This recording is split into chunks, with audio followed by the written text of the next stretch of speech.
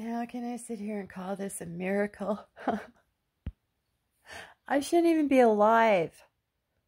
My body was eating me alive. I was crashing. Every system in my body was dying. I didn't have any help. I don't know how I did this. I had a roof over my head, but, it wasn't a kind one. Things would just happen for me. They would just work out. Like,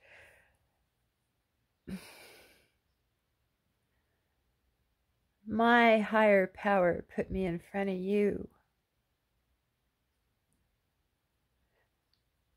I never liked being in front of the camera. I'm the one that did the filming. I was never in the family photos because I was the one taking them.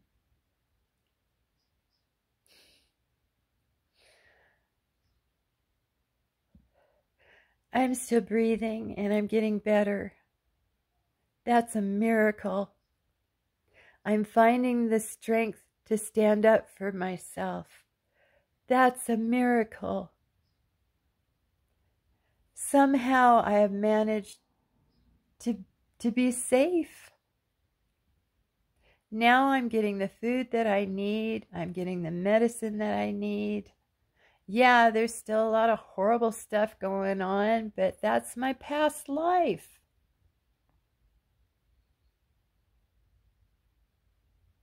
I'm trying to move past it. I don't want to be her anymore. I feel very sorry for her. I truly do. It breaks my heart what she's gone through. But you know what? I'm not her anymore.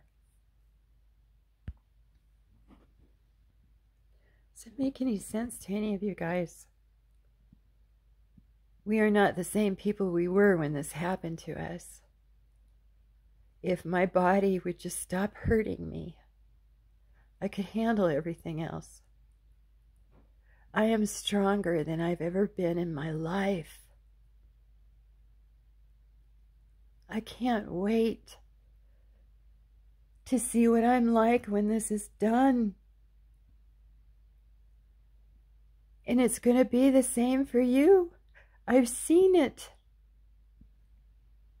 I have friends right now that are just absolutely a force to be reckoned with. Hang on. You are a miracle. I know it's painful and it's awful, but look at how much pressure a diamond has to be under to become beautiful. You're going to get there. We are going to get there. I love you guys. Keep breathing. Just keep breathing. Take care of yourselves. Drink lots of good water and eat healthy food. And talk to yourselves like you would your own child. Okay? All right, I'm done preaching. I love you. Thank you. Forever Windows Warriors. Always and forever. Okay? Thank you, family.